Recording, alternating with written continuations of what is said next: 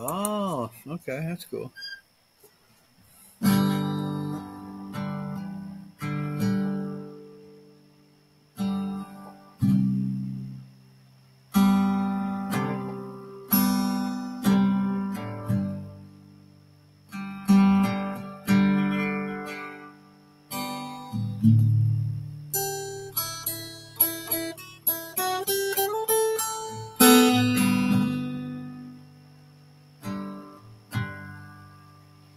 Lord, we just love you tonight, and we lift up your name. We thank you, Lord. We just lift up Discord to you, Lord, tonight. We pray for this site. We pray for God that you will put us out there and highlight our server to people. If there are young people out there that are looking for a Christian server, dear God, open up their hearts to what we're doing here. And draw them into our server and let them feel your presence in the name of Jesus. Amen.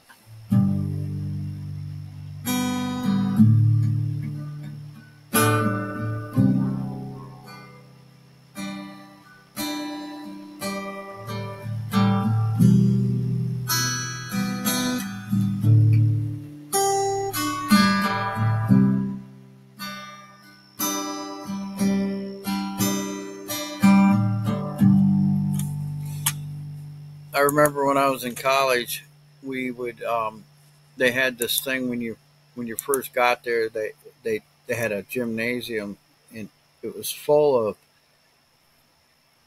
tables, and each table would represented a different Assembly of God church in the area that you could go to and work with while you were in college. And they would give you a ministry or whatever, and it was like an interview. You would interview the church and the pastor, and they would interview you. And it kind of reminds me of Discord with these Christian servers. They're looking at you, and you're looking at them, and they want to know, what do you got to offer? And I do think it is I didn't choose that. I couldn't choose every church. I had to choose one. And sometimes the one that you chose in the beginning, it wasn't the one you ended up with. And but it was interesting. But anyway,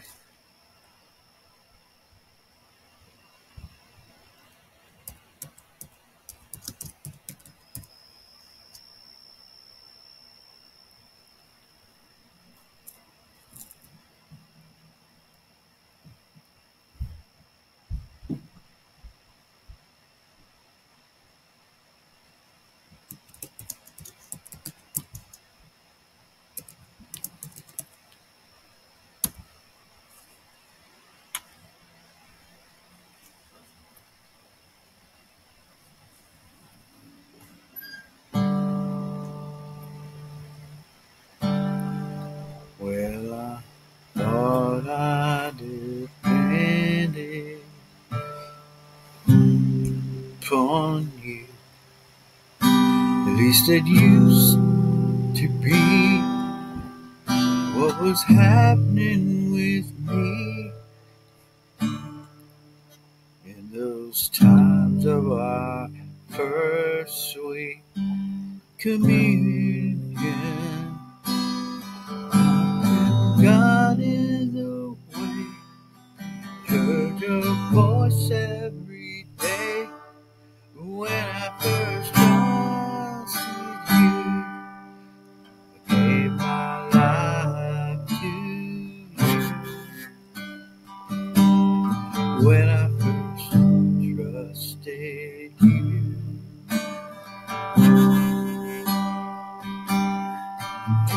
something that needs to be cleared up. Been so sorry inside that my first love has died. When I first trusted you, gave my love to you. When I first trusted you.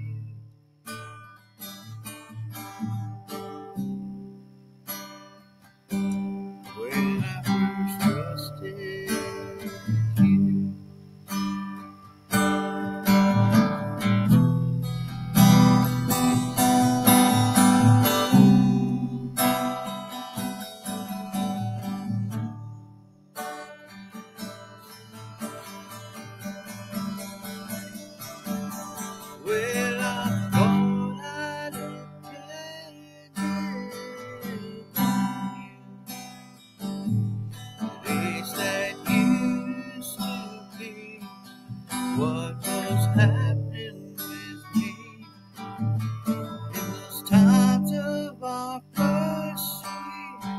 communion.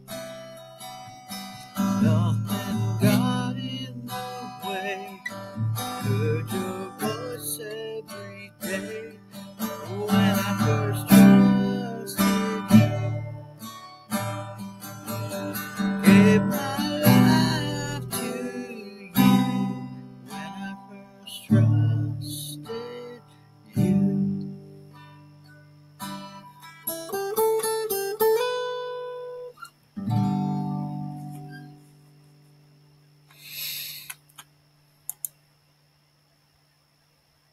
Mm-hmm.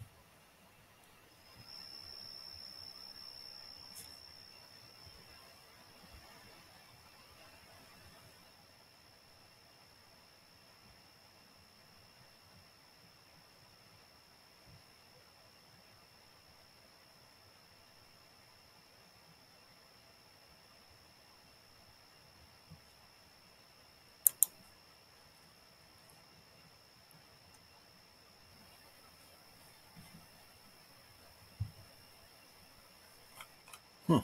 That's no good. They give me the chords, but they don't give me the words. How dumb is that? I had the same problem looking up this song before. I'm gonna have to try to find it. I love that song by Keith Green.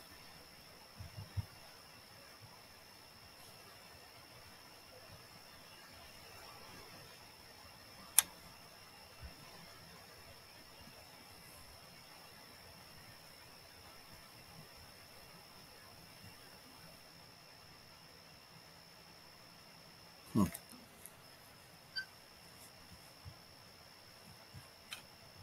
Well,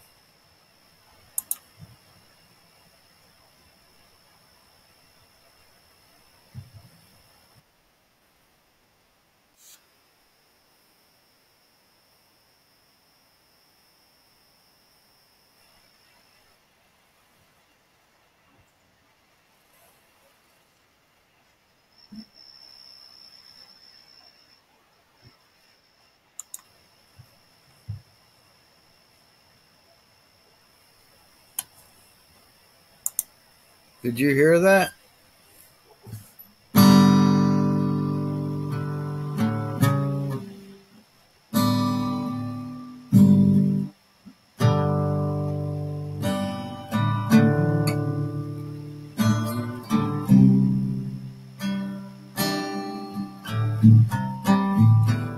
You're the star, you're the sun, you're the stars of mine. See, I don't have the words right. I'm gonna write it down because I got it right here. I just got to write it down. I wonder if I did that. Because I wrote a few songs down. It would have been on.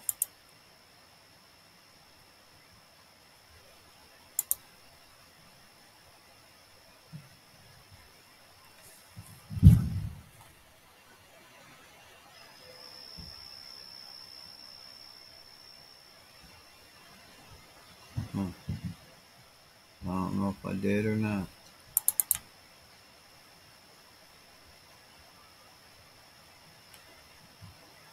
Oh, it's not there. I wonder if I did it. Put it somewhere else.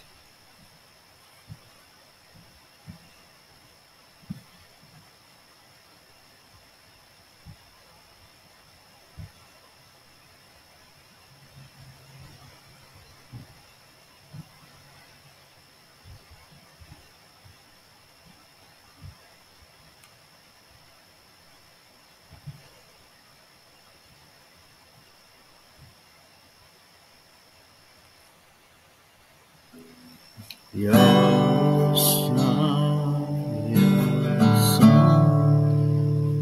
your wave upon the sea. Yeah, that's a good one. We'll have to get that one. I'll have to get the words.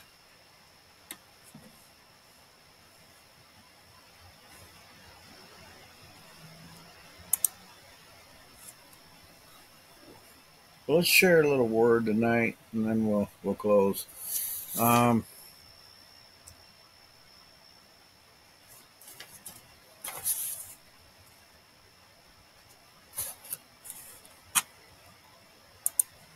Back to Habakkuk.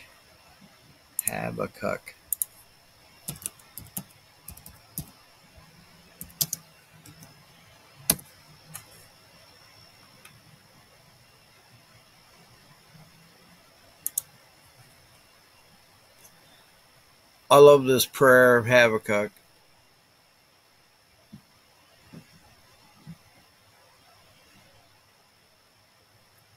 In verse 2, chapter 3 says, O Lord, I've heard your speech and was afraid.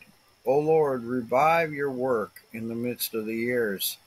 In the midst of the years, make known. In wrath, remember mercy.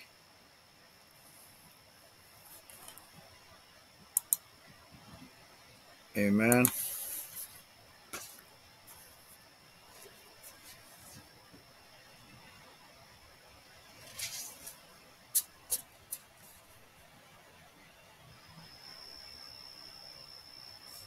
So I got to thinking about this yesterday, and it kind of triggered something in my mind. We've been doing this, me, for this online ministry since, well, really since,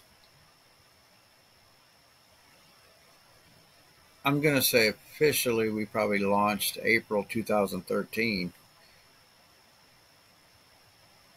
So I say almost 11 years.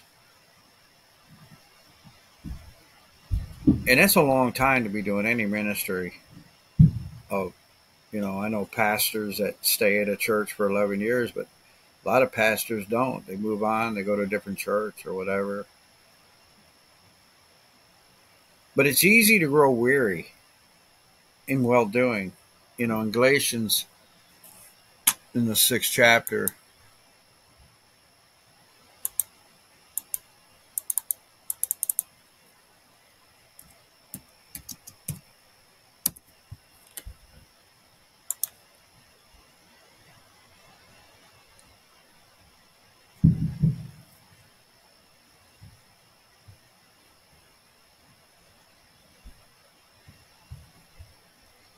but let us not be weary in well doing, for in due season we shall reap if we faint not. Or another translation says, if we don't lose heart.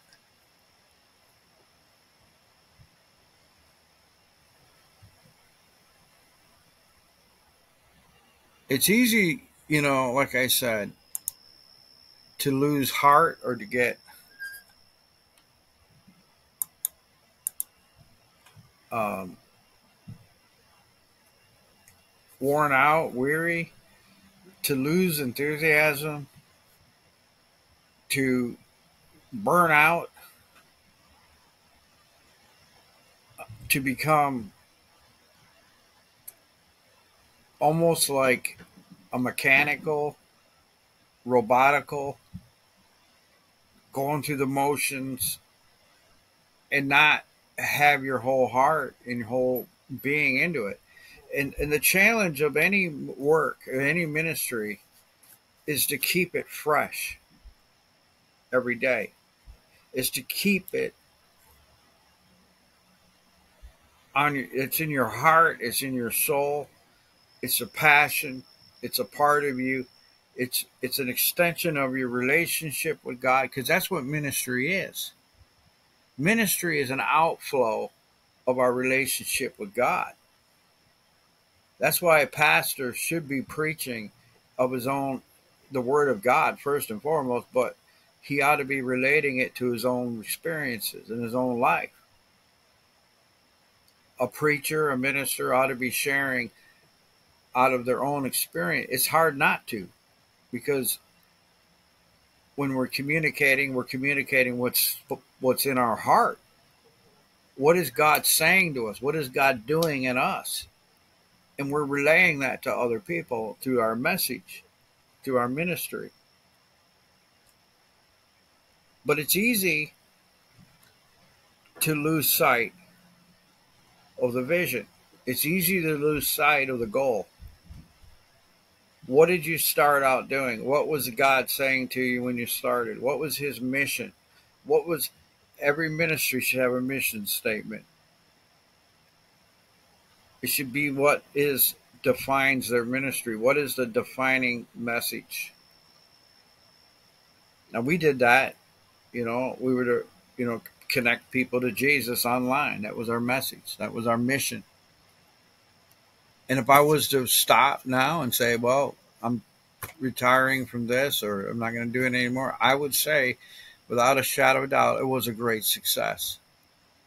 Because, excuse me, because the Lord did many things. That's why it would be a great success, because the Lord touched many lives, brought many people into his kingdom, and I hope and pray many of them are still in the kingdom today. Now, I do know that when I follow up with people like from years ago on Facebook and that, I still see them.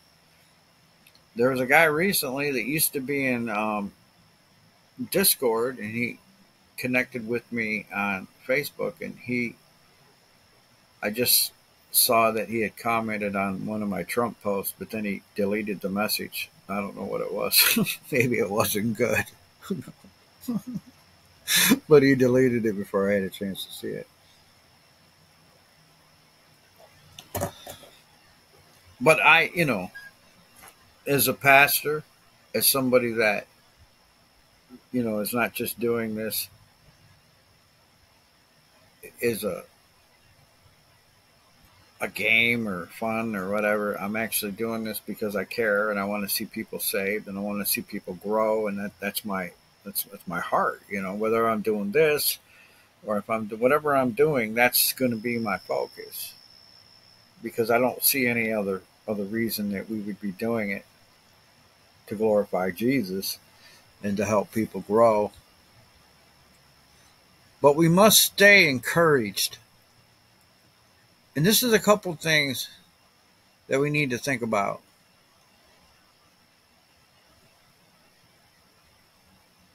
We need to make sure that God is still in what we're doing. That is crucial. Very crucial to whatever our mission is, whatever our focus is.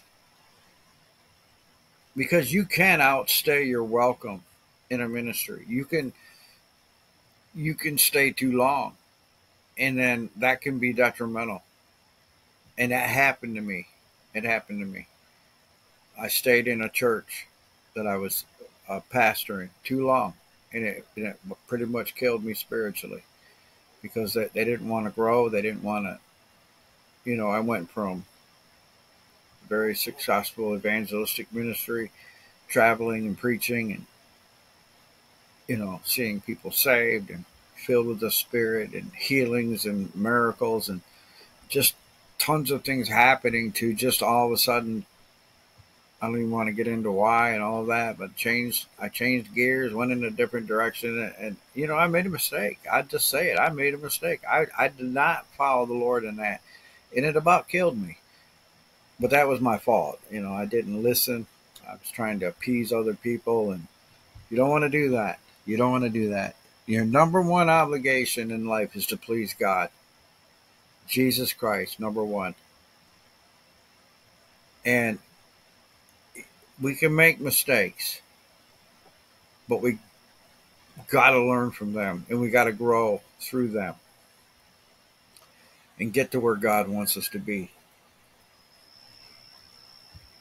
We have to know that we're where Jesus wants us to be, and that he's with us in what we're doing, and his hand is still upon it. Because if his hand is still upon us in what we're doing,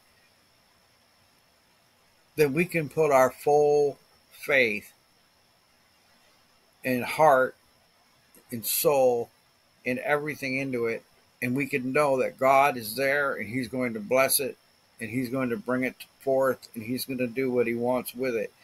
But we have to know that. If we're indecisive, that's when we become ineffective. If we're indecisive, we're ineffective because we're not fully putting our hand to the plow. If we're looking back or we're looking around or we're thinking there's something better or maybe we're not doing what God wants us to do anymore, that's where we need to shut everything down and go and seek him and pray until we're sure, until our heart is steadfast, unmovable, unshakable, and abounding in the work of the Lord, as Paul said. We have to make sure that we're doing what Jesus wants us to do. When Peter and them had gone out fishing, they caught no fish. And Jesus shows up and he says, cast the net over there. Why? They were in the right place at the right time. I can honestly say in this ministry, we have been in the right place at the right time most of the time. Thank God for that. We've been blessed.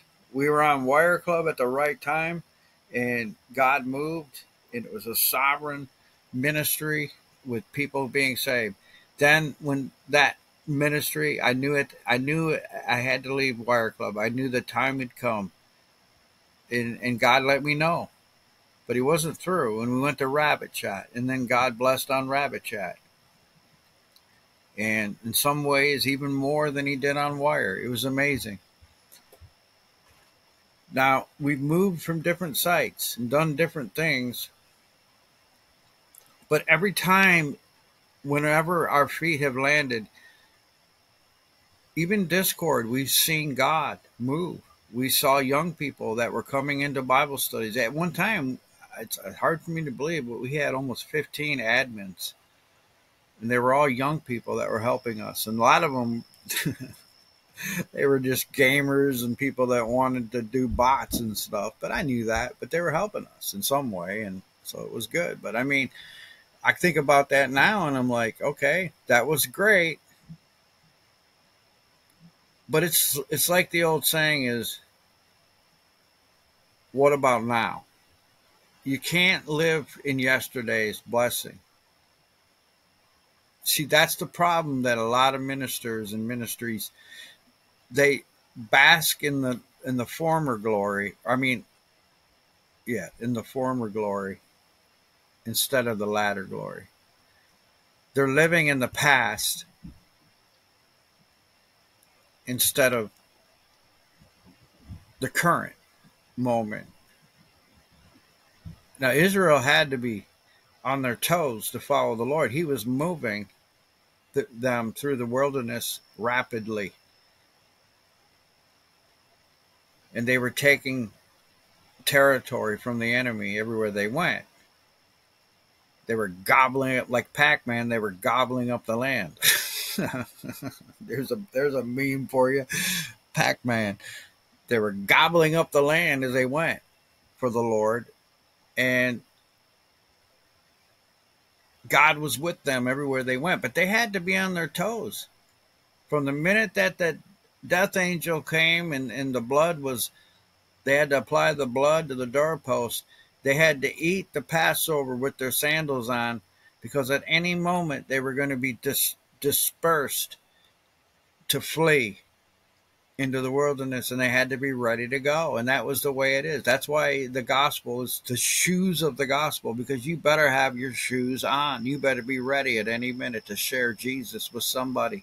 You better be ready to go at any given time in the direction the Lord wants you to go. Remember this, is if we learn anything from the book of Ezekiel, we learn that God's throne is mobile. It moves. God has a moving throne. The eyes of the wheels and everything that was moving, that was the throne of God. Remember, Ezekiel was in the glory. He was in the throne room of heaven.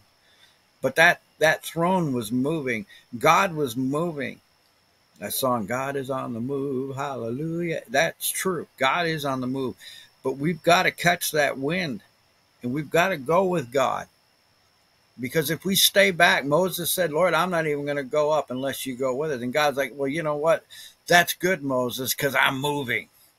You better get on and follow behind because I'm moving. Jesus was moving through the New Testament, through the Gospels. He was moving. He was going from town to town, preaching the kingdom and doing his works. In the book of Acts, the Holy Spirit comes. Jesus Christ from the throne of heaven is moving to the Holy Spirit in the early church. They were on the move. God is always moving. We can't stand still. But we have to be so cautious that we don't get stagnant, that we don't try to stay in something that God has moved away from. Okay, very important. And we have to hear what the Spirit of God is saying in order to stay in the Spirit and be where the Lord wants us to be, where he plants us. Now, I believe we're on Discord in God's will and in God's time. I do. If I didn't believe that, I wouldn't be on here. I think, though, from a practical standpoint, even if we just used it as our own internal communication app, it would be fine. It's not like it's a deal breaker if nobody came to our server. I don't feel that. I think there's other things that we're doing right now to get people. And one thing that I can touch, like when you put your foot in the water, okay, or if you get out there and you're in a kayak, if you ever kayak, the wind will start moving you, and you go in the direction of the wind. Because why? Because it's easier to row with the wind than it is against the wind, right? It's easier to go with the current than against the current. That makes sense, right? Well, when we're talking about where is God moving in our ministry, it's Sunday night. It's that Sunday night live stream. That's where the Spirit is moving. He's also moving a little bit on the Facebook and that prayer meeting that I'm doing for America. That is where the Spirit's moving. That's where God is touching. People are coming into this in a little bit, not a lot, but a little bit. There's things that we're going to start in the fall. I believe that we're going to tell at that point, are we marching in the right direction? I have no problem shutting everything down. You understand that. And saying, let's pray, let's fast as a group. We should do that anyway, but let's seek God. But we got a few months to go before the election. I feel like God's wind is blowing me in that direction, and I'm preaching and I'm praying. I'm putting everything into this in my heart for this nation because I love America and I love our country, and I want to see God move in our country. I don't want to see our country be destroyed. And I don't think God wants it to be destroyed. But I think we have got to pray. We got to do everything we can. Not that it's on us to do it. It's God. He's sovereign. He'll do it. But he is looking. Well, it's like Ian Bound said, God does nothing but what he does through prayer. Prayer, somebody said, well, God could just send a revival. Sure, he could. But in every instance, people prayed and then God answered. That's how it works. So if we're doing those things, if we're praying, if we're seeking him, if we're doing all the things that he tells us to do in his word, then guess what? He'll honor his word. But that's where I feel like God's marching and moving. And so we need to take those things and we need to capitalize on them, if it were, and use them to our full advantage. Now, I'm not saying that I don't believe there is anything, and we just had 2 people come into Discord that were looking for spiritual help. Again, it's so hard to tell sometimes in these types of sites if people are just trolls or if they're really, I definitely believe that the first guy that came in was genuine because I've known him for a while. And he's not a troll. I do believe he was seriously. I have talked to him about things. I believe he was serious about his repentance, which is awesome. I mean, I don't know why he came in, other than we've been praying for this, for God to move. So we shouldn't be surprised when he does. But we keep going, we keep doing it until God shuts it down all the way. If he shuts it down all the way, then it doesn't mean we're done. It just means that maybe there's something else. I don't believe God's going to ever just totally take me off the internet. It's just too much of my life is invested in it. Not that I wouldn't. If he said to me tomorrow, I want you to stop this online and I got something else, I would, whatever the Lord wants. He knows my heart. I'm willing to do whatever, because I know it wouldn't work anyway. If he wasn't in it, it's not going to work. You can't fit a round peg in a square hole. You can't do it. You just got to figure out if the definition of crazy is doing the same thing over and over and expecting a different result. Well, we don't want to become crazy. But sometimes in the ministry, it does seem crazy. And sometimes God just, there's a time where you just have a drought. And then it's like the calm before the storm. And you wait it out. And then all of a sudden God moves and you say, see, you waited and God honored. So we got to know, which is it? Is he saying, I'm not moving in this way anymore? Then you got to pray. That's where you have to pray and say, well, where are you moving, God? Where are you saying you want me to go? What do you want me to do? But he hasn't given me anything else. He hasn't shown me anything else. My heart, my desire is still on here. I think if he wanted me to do something else, he would shut this all down. I wouldn't have a desire. I wouldn't have an interest. I mean, there's been times where I thought about it, where I kicked it around. I've even prayed about it. Sometimes I get discouraged and I'd say, Lord, I'm just tired of this. There's nothing happening. And then God will do something. Somebody will come in, somebody will say something, and it just triggers me back. And, it's like that old saying, just when I thought I was out, you pull me back in. And I think that's sort of how I feel sometimes. But see, I'm a result-oriented guy. I believe that we should see fruit. And I've sat in ministry. I did that before where we saw no fruit, but I kept praying and I kept believing for it. But at that time in my life, I think, not going to get into everything, but I think there was some burnout going on in me at that time too. And I think that my dad had passed away. It was about 1996. He had passed away of cancer and things. And I was devastated, and I had a lot of things going on in my life. And I think that had a lot to do with it. My missing God's signals, and still very young in the Lord, wasn't really, as mature as I would have liked to have been to be able to handle things. Because I got saved and then I got called into the ministry and everything happened so quick. And I mean, like within a year of my getting saved and, got my GED, then within a year I was in Bible college, I was gone. I moved away. I was in college. I was studying for my ministry and all of that. It just happened quick. And then, I just started advancing in my ministry and God was blessing and doing great things. And then it just sort of dried up. I didn't know how to handle that. I didn't know what to do.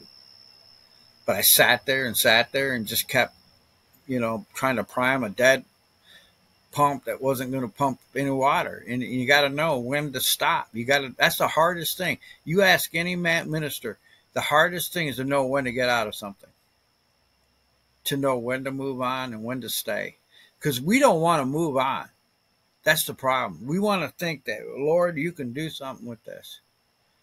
So you could bless this mess. Only you can. You can bless this mess. And God's like, yeah, I can, but that's not always, it might not be for me. Maybe the next guy that comes in here, God will give that pastor a vision for the congregation, or that church will have a different vision.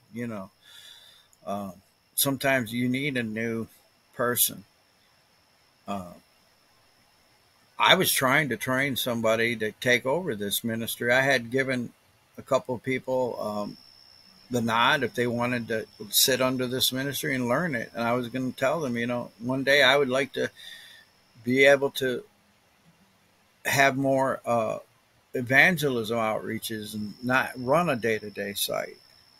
And I was trying to get somebody that would take it and run it. And I had a couple people at one time, and then it just kind of fell apart.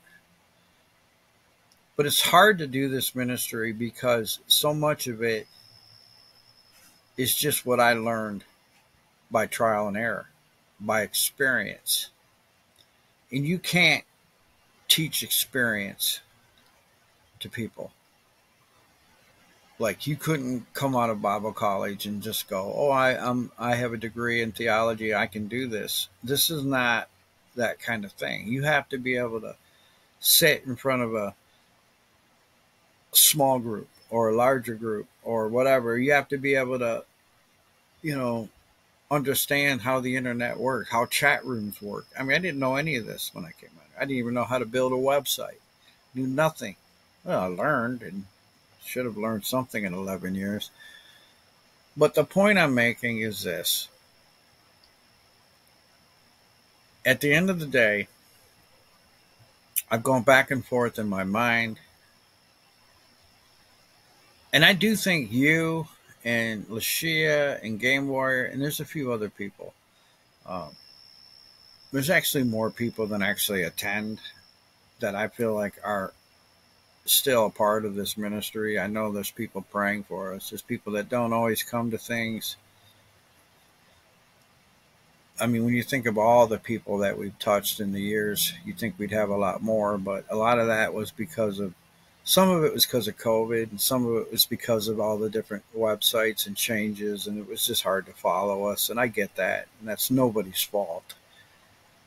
It's the price of not having the technical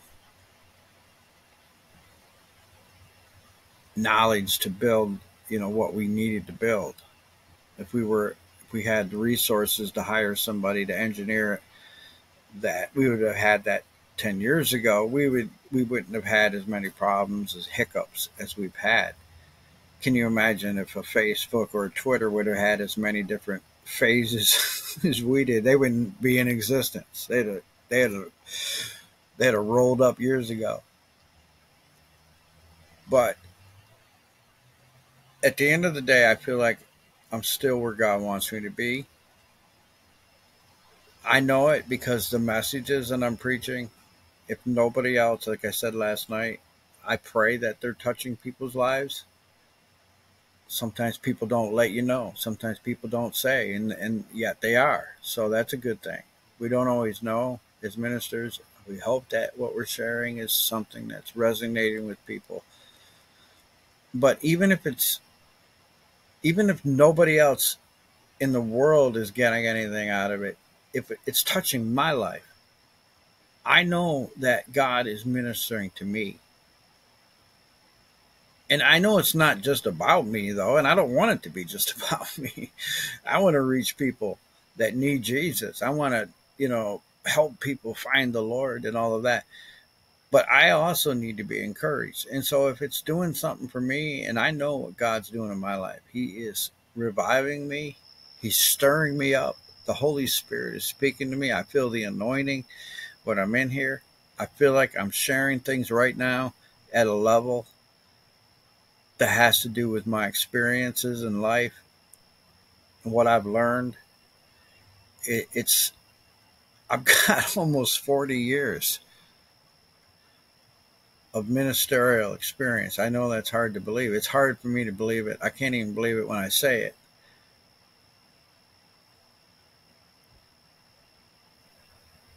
Maybe not 40. I'll say I'll just wind it down. I'd say 38, 37 years, regardless. It's a huge amount of years that I was either in the ministry or coming up in the ministry. And a lot of that was in actual pastoral ministry or evangelism or whatever, working in churches and stuff. So all of that is the stuff that I'm sharing, that I'm giving out, is life experience. It's from a vantage point of suffering, trial and error, not perfection, but just learning, and still every day learning. It doesn't matter how long you've been saved. It doesn't matter how long you've been a Christian. You're always going to have to learn to trust the Lord. And learning over and over, because experiences in our life change. Experiences in our life can come up. They can change in a moment. I mean, you can be an experienced sailor navigating a ship, but if a storm hits, you're still going to have to rely on instinct to get through it. It's not like you're just going to go, oh, this is no big deal. No, every storm is a challenge. Every storm is something that you're going to have to relearn your faith, relearn how to trust God in that moment, because that's a different experience than the last one you went through. You got to relearn how to have faith and trust God through that moment. So everything I'm doing, I hope and pray, is something that is being used by God. That's the number one. Number two, if I didn't feel the Holy Spirit in the singing and the worship, if I didn't feel the Holy Spirit in the teaching and the preaching, and He wasn't giving me messages that I think are for this group here and for those that would listen, because I know we have people that listen that are on different platforms, YouTube and different things, Facebook.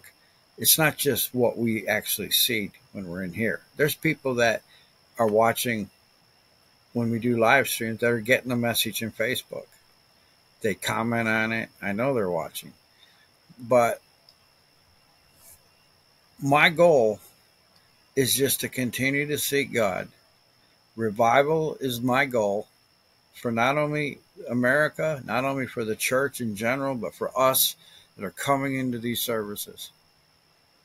I want you to be revived in your spiritual life. I want you to have all of Jesus there is to have, because that's what I want. And I don't think you would be here if you didn't. I don't think you would be in this type of ministry if you weren't wanting that. I think that's pretty evident. I don't think this is a real popular type of ministry, because we're not talking about prosperity and getting rich and a lot of the things that people want. We're not talking about a lot of things that people talk about, I guess. But we are talking about the things that will draw us closer to Jesus, closer to the Holy Spirit. And I do believe God's going to bring a revival in some way, and I don't know how. I know I'm going to be a part of it, though. I don't know how I'm going to be a part of it, but I will be a part of it. But there's that last thing, is that He says, if you don't faint, you will reap. And I want to close with that, because that's the positive. That's the positive. The devil will fight something that threatens his kingdom. The devil will fight something that's challenging him. The things that don't challenge him, churches that are deader than a doornail, churches that are just, lukewarm and woke and all that, Satan doesn't have to bother with them. But the only churches that he's concerned about are the churches that are preaching the gospel, that are preaching the cross, that are preaching the crucified life, that are preaching the resurrection, the ascension, the glorification, and the rapture, and then the soon return of Christ and all of that.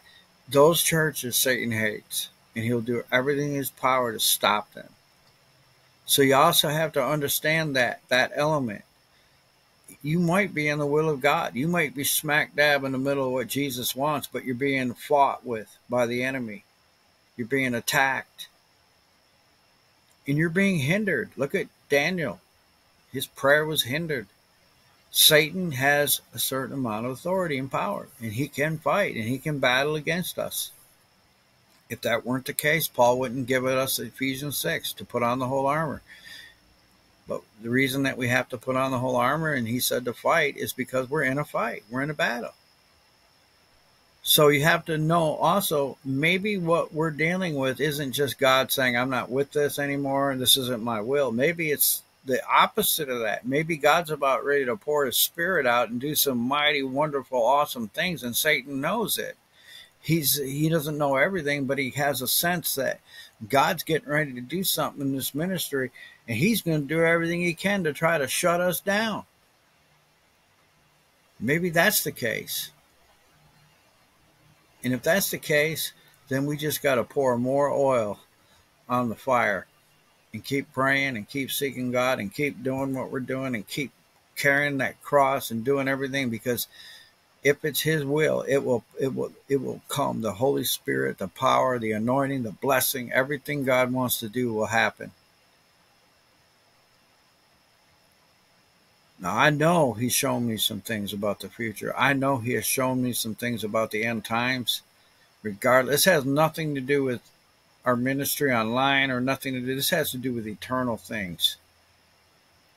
See, years ago when I was a new pastor, new Christian, new in the ministry, I thought, man, if I preached and people weren't shouting, if I preached and people weren't getting excited about the Lord, that there was something wrong with me, that I failed. I would leave a service and I'd be so disappointed. Be like, God, no, nobody even said amen. Nobody even responded to me. Nobody got saved today, or nothing happened, God. I would feel so horrible. And then over the years, God showed me, are you preaching my word? Are you lifting me up and exalting me? Yeah. Well, then that's all you have to do. And it took all that pressure off of me. It made me realize that it's not my job to save anyone. It's my job to I can encourage people to the word, but it's the Holy Spirit that encourages people. All I can do is preach the word of God and speak it faithfully and seek his face and do what I know I should do. And the rest of it is on God. That's a tremendous pressure off of a minister. Well, what did Paul say? It's not me. It's not Apollos. It's Christ. It's the Holy Spirit. It's God that brings the increase. Once I learned that, it's like Rich Wilkerson said one day. He came to our chapel service when I was in college, and he said, when he was in Bible college, if people would go out and preach on the weekends, and if you came back and you didn't lose your voice, then people would think, well, you must not have had a good service. You didn't even shout. So he said he would, if he had a bad service, he'd roll the window down and he would shout all the way home. And then when they would say, how was the service, brother? Oh, bless God, it was awesome.